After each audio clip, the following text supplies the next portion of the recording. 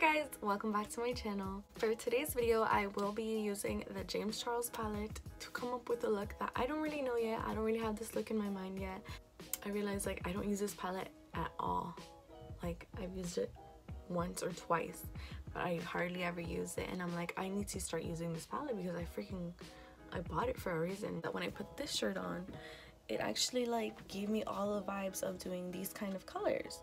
I'm like, I'm gonna do like an alien look today, and let's see how it goes. I'm not gonna be drawing an alien on my face or anything, but I wanted to use the colors that were on this shirt, and I just feel like something like this would really help out too. But we'll see where this goes. So before I even start the video, I just wanted to remind you to subscribe and hit the notification bell so you're notified every time I upload a new video. My upload days will be Wednesdays and Saturdays. And without further ado, let's get right into this video. So I was actually debating whether I wanted to do my face makeup first or my eyeshadow, just because I don't really use this palette, so I don't know if there's gonna be like a lot of fallout and stuff. I think I'll just do my face first because I feel like I look like booty, because I have been having the worst allergies ever. They come and go, but like when they come, they're no fun. So yeah, I'm just gonna start with my face just to look decent or whatever. So for primer, I'm gonna go ahead and use the E.L.F. Poreless Putty Primer. I'm gonna go ahead and put that where I like it. Just kind of go crazy with it.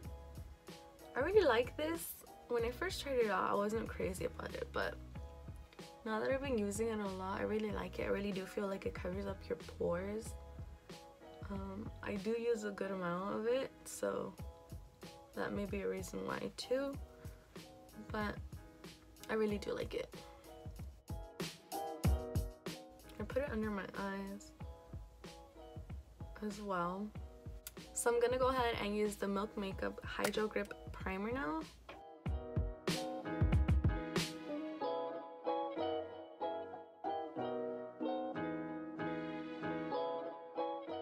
So many colors to choose from. Like when I look at this palette, I think of a lot of looks I can do, so I don't know why I don't use it. Definitely want to use this color today. These two colors right here I want to use so bad today. This one, I think it's called Artist, and this one is called Skip. I have the shade names on the back just because I wanted to be able to look at them. But so for foundation, I'm gonna go ahead and use this one. It is the L'Oreal Infallible foundation. It is in the shade 495, and I'm just gonna go ahead and go in with it. Lately I've been loving the Revlon one, and I have not been able to put that one down, but I'm like, okay Ariana, you need to use your other foundations too, because come on now. So my little cousin told me about the Fenty foundation that's coming out. I never used their other one. What's it called? Their Pro Filter foundation, I think is what it's called. I never used it because like when I would watch reviews on it, people said that it's like really matte, and I was afraid to use it on my dry skin because I don't want to look cakey. So I try to stay away from matte foundations. I use anything that's more like fresh or hydrating or you know, stuff like that, because when they put the word matte in something, it kind of scares me. But they came out with like a new formula of the same foundation, I think. I didn't really look at the post, but she told me about it, and I'm like, oh my gosh, I want to try it out because a lot of people like that Fenty foundation. She said I should do a review on it, so I just might get it to do a review on it and let you guys know what's up. So yeah, I'm like, girl, thanks for letting me know, because you know, sometimes I don't see everything new that's coming out, but I definitely want to try that one out. If you guys would be down to watch that, let me know. Either way, I kind of want to do it anyways because I would love to try the Fenty foundation. This foundation is so good. I forgot how good it was. So when it comes to foundation, do you guys like to use brushes or sponges? I used to love to use sponges all the time, but I got annoyed because like you have to keep adding more product. I feel like it wastes more foundation because you gotta add more since the sponge absorbs it, and with brushes they hardly absorb any of the product. You don't need as much foundation, and the brushes that I use, they don't leave streaks on your face, so that's freaking awesome. That's the only thing I didn't like about using brushes, is that like I would be scared because they would leave streaks on your face. And so the only brushes that I do use that will not do that for me are these two brushes. This is the Morphe 439 and this one's really freaking good. This is my absolute favorite. And then the runner-up is the Morphe Y6 brush. These two are perfect for foundation, no streaks left behind, and it just blends everything out really nicely. So if you guys were looking into getting brushes for foundation, those two are bomb. And then if you like sponges, then this has been a really good sponge for me. I've been using it like crazy lately. It's the Real Technique sponge. So those are my recommendations. I've been trying to learn how to contour lately. I've been trying to teach myself. So for contour, I'm going to go ahead and use this Wet n Wild contour stick. I don't know how to contour, so don't come at me. I'm just trying to like learn how to do this. This one's pretty easy to blend out, so that's what I like about it. I feel like contouring is something that you're gonna have to practice a lot to get the hang of it. So what I'm doing now is just trying to go with it and then just eventually learn from my mistakes, because I know I'm gonna look back at how I do this right now and I'm gonna be like, what was I thinking? But that's the only way to learn.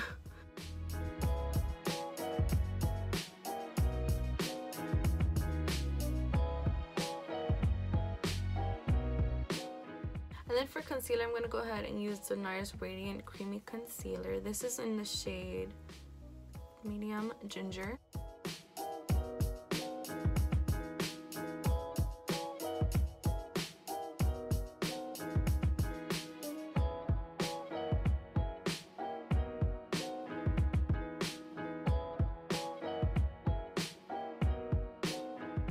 I'm going to go ahead and blend it out with the sponge because I can't find the brush that I usually use.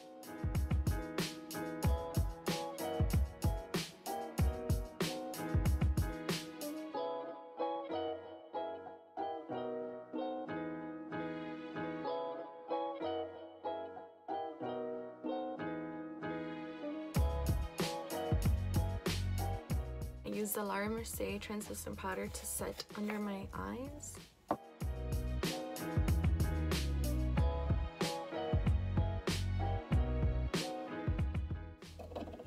gonna add it to some other areas of my face.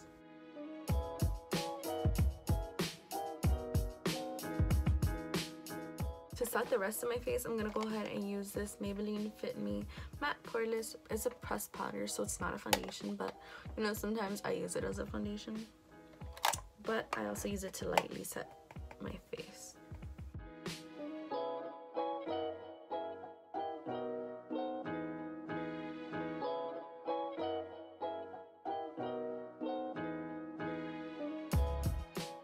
So for bronzer and blush, I'm going to be using this little palette right here. This is from the Hipdot and Spongebob collab. It is called Sandy Cheeks, and it has both bronzer and blush. I actually have a video on this, and I will link it down in the description so you can check it out. I go over the full collection, and you can see what kind of look I came up with. But yeah, it's so cute, and I'm going to be using it today.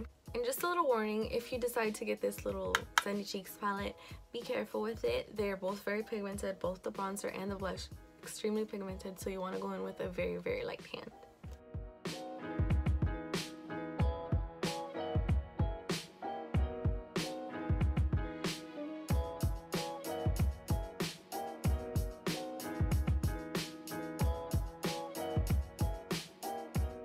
I'm gonna go ahead and bake underneath.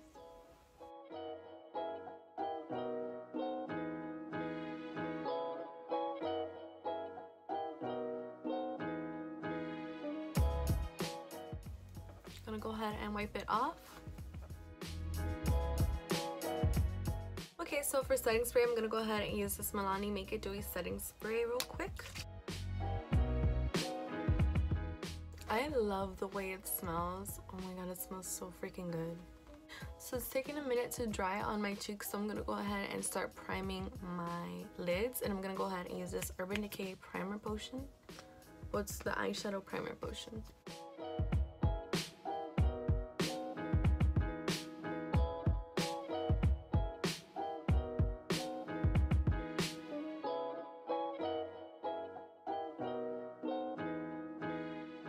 So I have a little bit of the shade called Skip on a brush right now, and I'm going to go ahead and put it on the outer corner of my eye.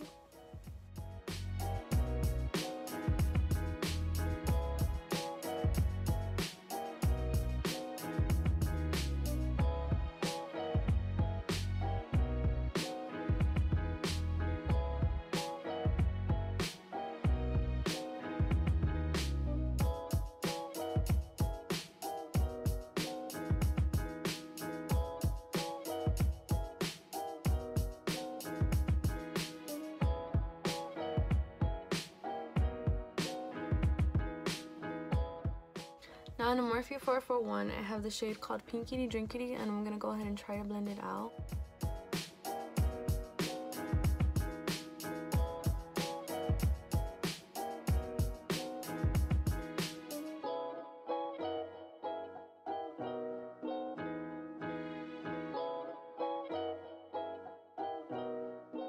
I'm gonna go ahead and add a little bit of the shade called Single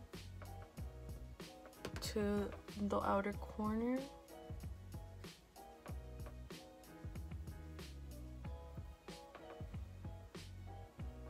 And this is a little Wet n Wild brush. It doesn't really have a name on it, but it's Wet n Wild.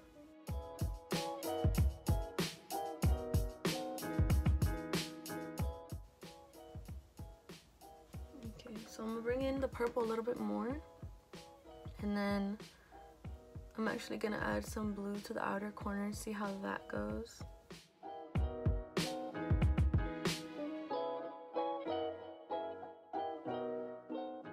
So on another Wet n Wild brush, it is the same as the other, but they have no name, so I don't know. I'm gonna take the shade called Playground and add a little bit of that to my outer corner. Mix it in with the purple. Oh, it just made like a deeper purple.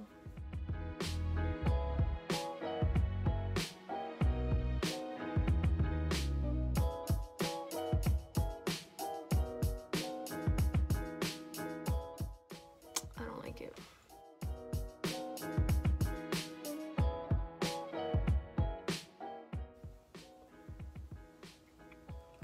Yeah, I don't like the blue.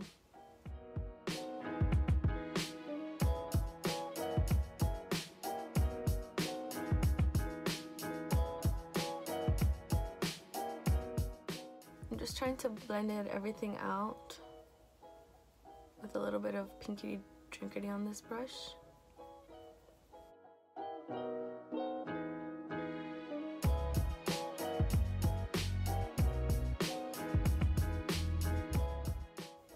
Definitely regret adding the blue just because it made it like a deep purple, and that is not what I was going for at all.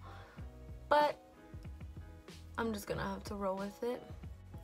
So with this Milani concealer, I'm going to go ahead and cut the crease really quickly.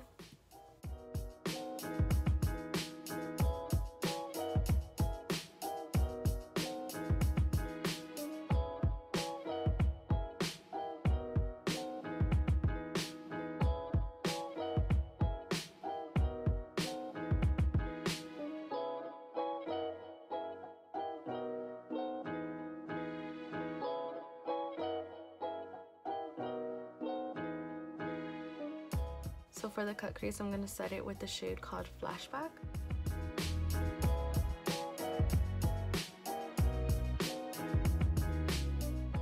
And then on my finger, I'm going to take the shade called Artistry. This is what it looks like right here. I'm going to go ahead and put that on.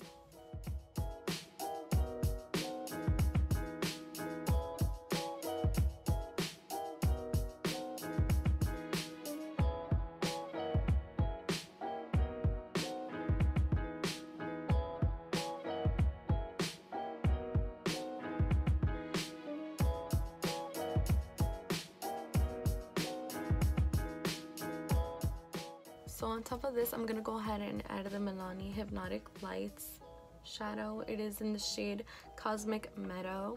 So I'm just going to put some on the back of my hand and then with my finger just add some on top. I'm kind of scared because I already like how this looks. So I hope I don't ruin it, but we'll see what happens.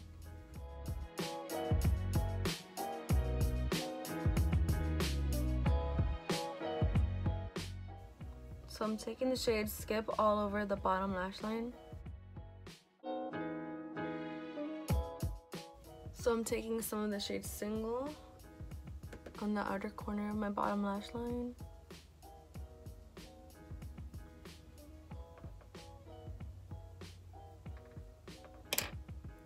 And then reblending it out with the shade called Skip. For the inner corner, I will be using this Maybelline Masterchrome highlight. It is in the shade Molten Rose Gold. Okay, so this is what the eye looks like so far. I actually really freaking like it, despite like the little issues that went on. I think it looks freaking dope. I love it. For someone that doesn't do colorful looks, this isn't half bad. So I'm gonna go ahead and do the other eye off camera. I'm probably gonna go ahead and add the liner, mascara, and lashes, but I will let you guys know what I use when I come back. Alright guys, so I'm back with the other eye completed, and I did say that I would let you guys know what I used for my eyelashes and all that stuff. For lashes, I used none other than the Kiss Ritzy lashes. I know I use these a lot, but it's just, they're so good. They're cheap, they're drugstore, they're affordable, they're beautiful, they're easy to use, and you can literally use them over and over and over. These are not even new. They've already been used, and they just last forever. They're so good. I'm comfortable with them. I love how they look. They're bomb. I love them. So I know I use them a lot. I'll start using other lashes in other videos, but these are just, they're just like my go-to. They're like my staple eyelash, you know? For eyeliner, I did go ahead and use the Fenty Beauty Flyliner. This is in the shade Cause I'm Black. I don't really know if they have other shades, but this one's Cause I'm Black. And this is also a really, really freaking good eyeliner, and it is bomb. I love the formula of it. Love the color. I love the finish. I love the tip. The tip is just so good, like, you guys, it is so good and so easy to use, and you can get really precise with it, and it's so fast, like you can literally whoop. And so if you guys were looking for a new high-end eyeliner, this one is definitely recommendable. For mascara, I did use the Tarte Light Camera Lashes. This is one of my favorite high-end mascaras. It is freaking bomb. I love it so much. For highlight, I will be using the Maybelline Masterchrome Rose Gold Highlight.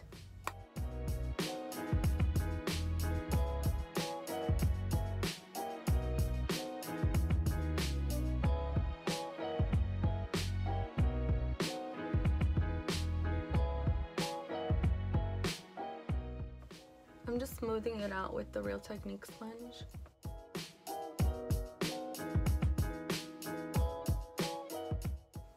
That is a really blinding highlight, and it is from the drugstore. Gotta love that. For the lips, I feel like this is the most fitting one. This is the Anastasia Beverly Hills lip gloss, and it is in the shade Moon Jelly. Okay, so that is it for the lips. Because, you know, I like to go very simple when it comes to my lips. And for setting spray, I'm gonna go ahead and use the Wet n Wild setting spray. This is a coconut one. Alright guys, so that is it for today's video. I hope you enjoyed watching. I definitely enjoyed trying out something different, finally stepping out of my comfort zone and doing a more colorful look. I definitely want to use that palette a little more, maybe do some neutral looks and some other colorful looks. It's a good palette. Like, I never used it. I don't know why I never used it. I just bought it and I was excited for it, but I never used it. And now I'm definitely gonna have to start using it more. It is really good. James Charles, Morphe, you guys did an amazing job with this palette. If you enjoyed this video, please be sure to give it a huge thumbs up. Don't forget to subscribe and hit the notification bell so you're notified every time I upload a new video, and I will see you guys in my next video. Bye guys. Mwah.